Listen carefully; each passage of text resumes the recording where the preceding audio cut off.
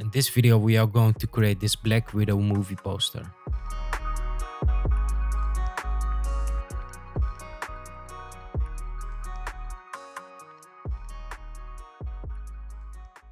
Alright, before I start editing this, there was a Photoshop update of June 2020 and they said that the select subject feature is really improved. So let's try that out and see what it does. And they said that the hair was a lot better now to cut out. So let's see how that looks. Well, it's not bad, but it needs a little bit of work. So I'm gonna go here to solid color, make this gray and press on the mask of it and go to select the mask and fix this hair like this. So this is a little bit of brushing that's need to be done. And you can see here the hand is gone and stuff like that. We need to fix that. So I'm gonna do that really quickly now. Right now this looks like a nice cut of this, but it isn't really nice because when I change the background from white to black, for instance, you can see the hair here. It's not good. So for things to fix this, you can just select this layer and take the clone stamp tool, which you can find here. Then just hold on Alt and start brushing this hair. So just hold on Alt, click and bring it to the edge. That way you can fix all this hair here. Now once you have this, just press right mouse and convert this to a smart object. And now we can make a new file. So if you press Ctrl Command N, you can make a new file. I'm gonna go for A4 here, press create and drag this in a new file and put this like a little bit bigger. So I'm gonna make sure she's big enough here. All right, next thing I want to first create is the background. So I want to create like this thing. So first I will select this area here. Oh, forgot to close it. Let's close it like that. Then just double click on it and go to color overlay. And I'm going to go for this color. So a bit of a dark red. Put it behind there. And this is our background. So, and now I can move this a bit around or rotate it if I want a bit more like that. Make it bigger. So I think this will be cool as a background.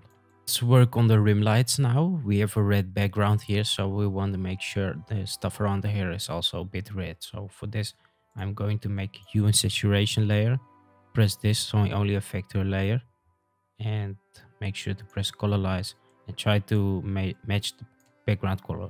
Just only the red with her hair and skin and stuff like that. So try to pick like the same color. I think something like this, maybe even brighter, like that. Right, that's it. Now press on the mask of it and press Ctrl Command I to invert it, to delete it, and take a white brush, bring the hardness and opacity and flow all the way up and hardness at 0, and brush these edges so it blends better with this background of this red. So I'm gonna brush all these edges here and we have like a sort of rim light going on with this red background in her hair. I'm also going to do this here, down here, maybe a bit here. She looks a little bit too bluish to me, so I'm going to create a color balance here. Press this, it's already pressed here, and move this red slider to the right so we have a bit more red tones in it, because this was like too bluish and we have a red background. So let's make this a bit more red. Let's start brushing the background now. If you press on brushes here, I will link these brushes in the description of the video so you can download these. I have these ink splatter brushes and this is really good to create background stuff like this. So make a new layer like I did here and select the white color and start making like these splatters. Make sure to put it behind her layer like that, and try to use different brushes so you don't see a pattern in these splatters. So let's make a couple of these splatters around here, maybe a bit here like that. Maybe try to change it, because when you do it like with the same brushes you see the pattern and it's something that you want to avoid. So let's do a couple there. We can also rotate it a bit here to like have different splatters, different sides. Then it goes up and a little bit to the side and stuff like that. All right, so this, I think this looks fine. Maybe a bit there, like that. All right, now we can do also some splatters on the red side. So I'm going to change the color here, select red, create a new layer, and also do the same but to the other side. So I'm just gonna rotate this to this side and make some splatters on this side. Let's change the brush because I don't want to have the same brush over and over again. Let's do a bit. Let's put it behind these. Let's do a bit here, like that. Maybe some here. Let's change the brush again. Make sure to rotate it the right way because we have red on the red on the right side and white on this side. So make sure we have like it goes left or right, if that makes sense. All right, I think this looks fine to the details. Maybe one more just to get a bit more stuff in it. Let's do here a bit more behind her to give it that grungy effect. Makes it look like really badass. Just don't do it too much because when you're gonna do it too much, it's gonna get nasty and I'm gonna avoid that. Let's leave it like this. A bit more red reflections on her face and stuff like that. So I'm gonna create a new layer above of everything. Create a clipping mask and select this red background color. Press OK and bring the opacity down to around 30-40%. Change the blend mode to overlay and brush a bit here. So we have less like this nice red reflection from this background also in her face. This gives a bit more details to this image. I think it looks better like that. Maybe not the hand, but just the face here to get more red in it. Just not the whole face because it's gonna get really red. I just want to have one side, like that side, that's facing that red background. So this is fine. Maybe also a bit here on the gun, these hands. Can also do her back here. Let's try back here a bit. A bit here, here. All right, let's not do her ass. Let's leave that one white.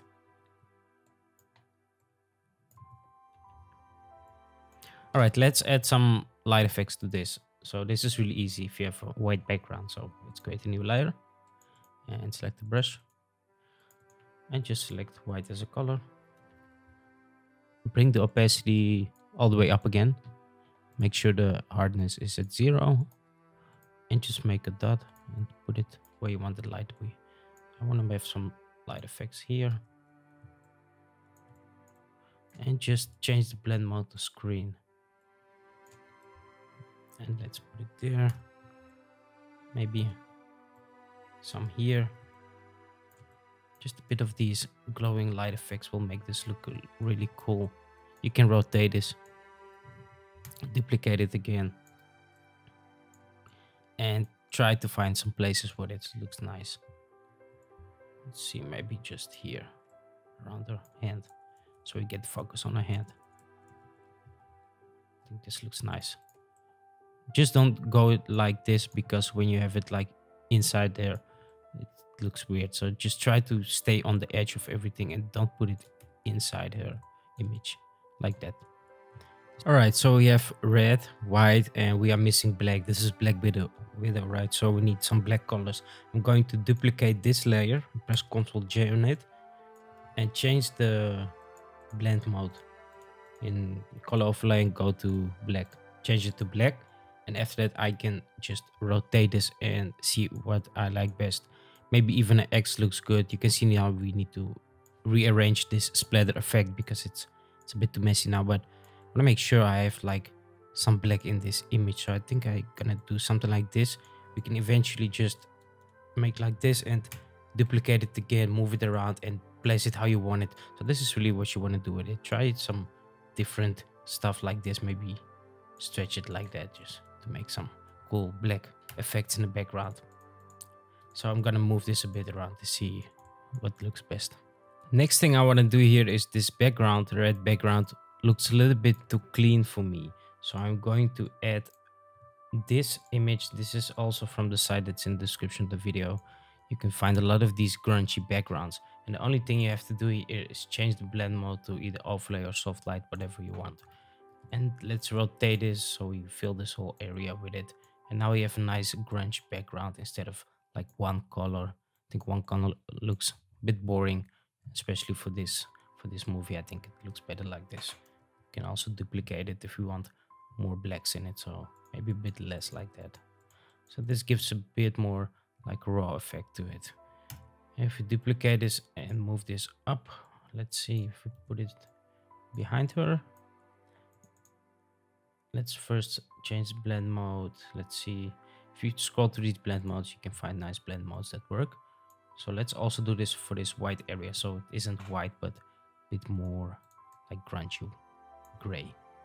See where we put this. Let's put it here, and I'm going to add a curves layer for this one because I feel like it's too dark now. Let's make it lighter like that to have a bit of these effects at the bottom here.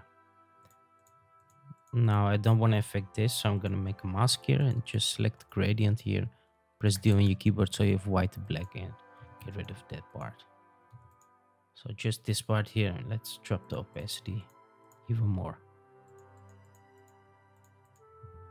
That's better. I think this looks good, or maybe even more like that. All right, this dark part is a bit too dark, so I'm also gonna drop this a bit. Let's see this one. Let's also drop this like that. That's better. All right, let's export this as a PNG file and open this up in Lightroom. So I got this opened up in Lightroom, and if you want to get these presets, you can check the link in the description. So I'm gonna apply this one, number 2, from my presets. If you don't have these presets or you don't want to get these, you can just follow along with the tutorial and do it without the preset. So I'm just gonna apply this one, and that's it. I'm gonna export this as a file and open this up in Photoshop again. Create it in Lightroom. I'm gonna put it above this one and drop the opacity here a bit, and that's it. So I have a bit more of this moody grungy effect to this whole image. Now let's add the logo here. I have this original logo that I found online. You can just add it here and make it bigger, and just find a nice place. You can even put it here. It fades a bit away here, so I'll put it there. You can see it better there, and maybe add some text and stuff like that to finish this whole thing up. Now let's first disable this logo, and if you press on the last layer, press Ctrl Alt Shift E, we can duplicate this, make a smart object, and go to filter, camera raw filter. This is the updated version of camera raw filter. They changed this a bit, so here I can do some final adjustments. Let's drop the exposure slightly here, and also the contrast. Let's increase the highlights a bit, make the shadows darker. Let's do some whites, a bit more whites, and the black ones. Let's bring it up so it won't be too dark, and let's give it a huge more contrast, texture, not contrast, sorry, so we can get all these details really cool like that. Let's also do a bit of clarity here. So yeah, I'd like it like that. Now let's move to the color mixer, and here I can do some color adjustments, and eventually I can change the whole background here to something else if I want. But let's leave it red because she needs to be redder, right? So this is okay. I think this looks fine. Let's move on. Let's see if we can do some luminance here. I'm not used to this setup of light of camera raw filter yet. It's changed, so bit of luminance like that. And let's try some calibration here to get it red really popping out.